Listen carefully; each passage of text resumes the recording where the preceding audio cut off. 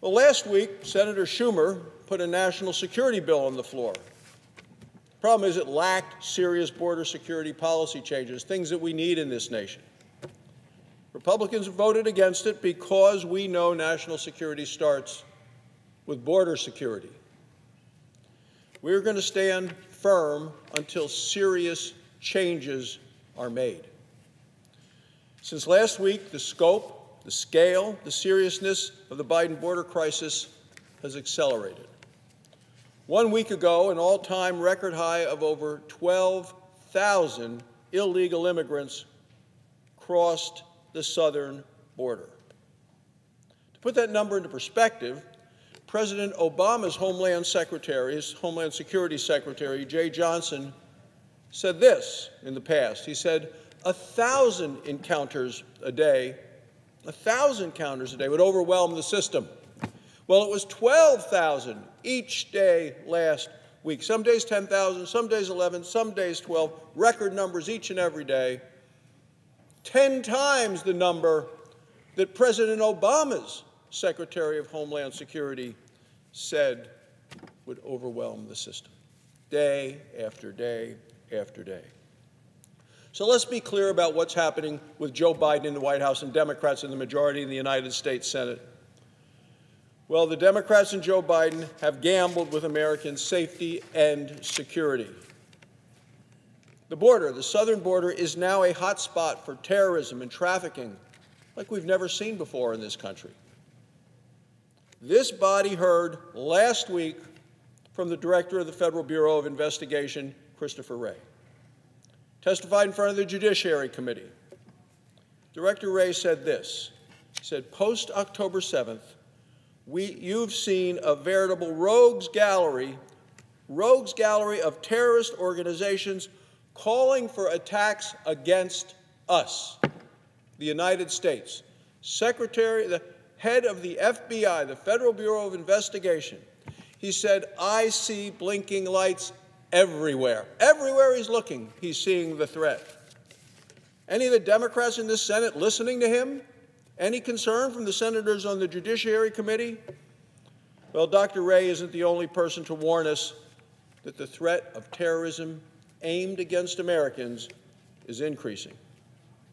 The Homeland Security Secretary for President Obama mentioned it in the past. And now the Homeland Security Secretary Mayorkas, the current one for President Biden, said, we are definitely in a heightened threat environment. I agree with him. President Biden would have us believe that the border, as he said, is safe and orderly and humane. I don't think he's been there in a long time to actually see what's going on, because that's not what I witnessed just a few weeks ago when I went down there with a group of senators.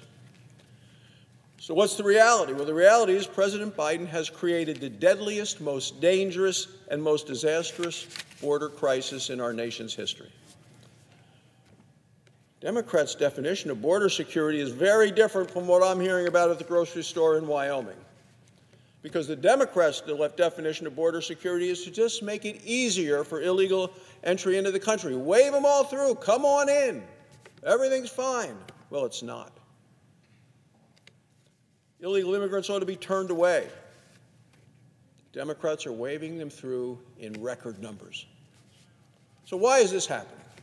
Well, it's happening because the Biden administration is manipulating the law of the land. The administration is hiding behind such terms as asylum and parole, and they're using that to quickly process and move inland migrants from all around the world by the thousands.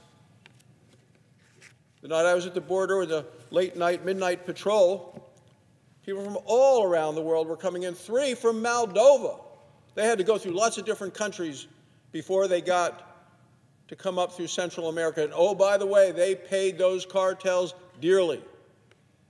It's a criminal element, trafficking humans, to be deposited then at our border's edge. Our laws are no longer used to determine who gets in and who stays. The illegal immigrants make that decision, and that's wrong. Simply, if they show up at the border, Joe Biden waves them all through. That's the policy of the Democrats in this body. They utter a few magic words and are released into the country. Under President Obama, about 21,000 people a year requested asylum. They're fearing for their lives, they're fearing concern, fearing what happens in their home country. 21,000 in a year under President Obama. So what's happened with Joe Biden now? The Border Patrol agents say the number that was a full year from President Obama happens every 2 days, with Joe Biden and the Democrats from this body looking the other way, saying things are fine, things are secure. 2 days equal a full year from the Obama administration. It is absolutely preposterous to argue that all of those people qualify for asylum. We know they don't. We know it.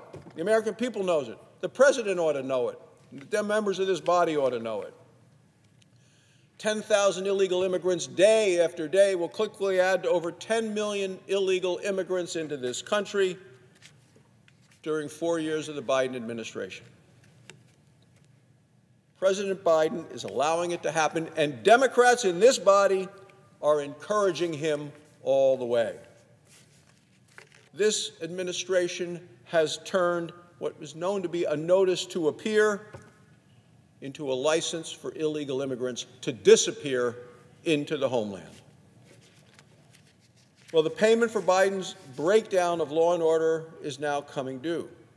The blinking lights, as the head of the FBI said, are everywhere. If the Senate finally acted to secure the border, this nation would be safer, and people would rest assured in my home state in Wyoming, and certainly in big cities, cities like New York and Chicago, where the mayor of New York said the illegal immigrants overwhelming the system, destroying the city. It's indisputable. Where can the Senate start? Here's an idea. Let's fix our broken parole and asylum system. Republicans want border enforcement, border security, real policy changes to keep our communities safe. The American people don't have that today.